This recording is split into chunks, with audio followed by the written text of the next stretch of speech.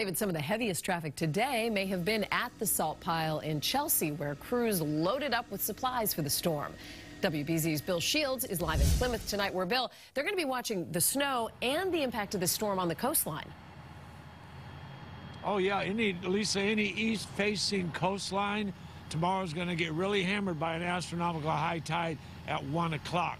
And we've been in the DPW yard here in Plymouth for much of the afternoon. It's been busy all day with all the trucks getting ready.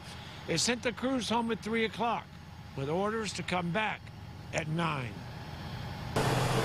All it takes is for a meteorologist to say nor'easter, and all bets are off at your local hardware store.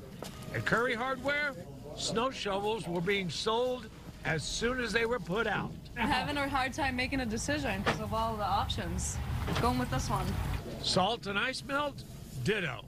But this storm may call for 2 shovels. We got 4 people. We have 2 shovels right now, and trying to get everybody to be out there shoveling.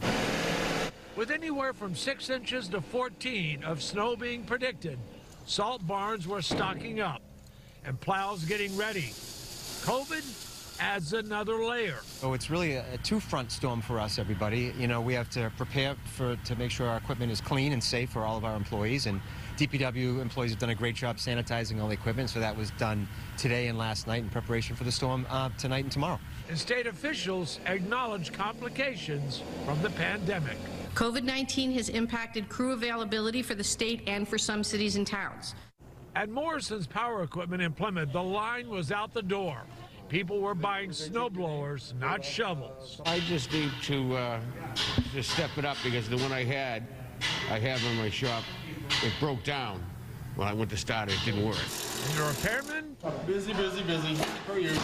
Funny how people wait until 2 days before a big storm to have the old snowblower fixed. A little backed up on service, as you can imagine, because a lot of people kind of wait till they hear a storm, then go try it and realize it's got a problem.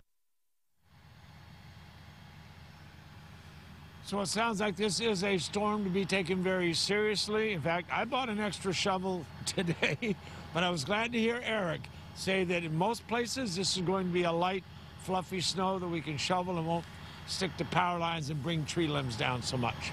Reporting live from Plymouth, I'm Bill Shields, WBZ News.